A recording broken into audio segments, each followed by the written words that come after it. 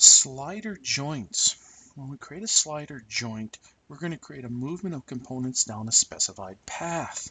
And the components essentially only translate in one direction. So we only have one translation of our degrees of freedom.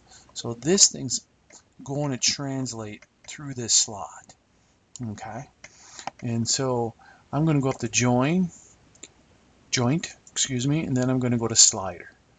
I'm going to pick this object here. I'm going to pick it on the top because it's got nice rounded fillets to run in the corners of the slot. So I'll pick on that.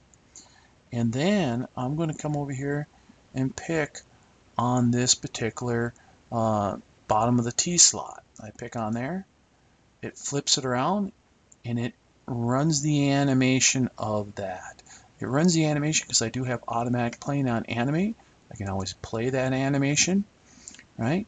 I can set the gap between the two components if I like, and I can give it a name, and I can set an alignment up if it goes astray. It doesn't go in just the way we want it. We can realign it. I'll say OK, and now you can see that I have that object now parked in here in this slot, and it is in a slider position, meaning it can only go and translate into one degree of one translation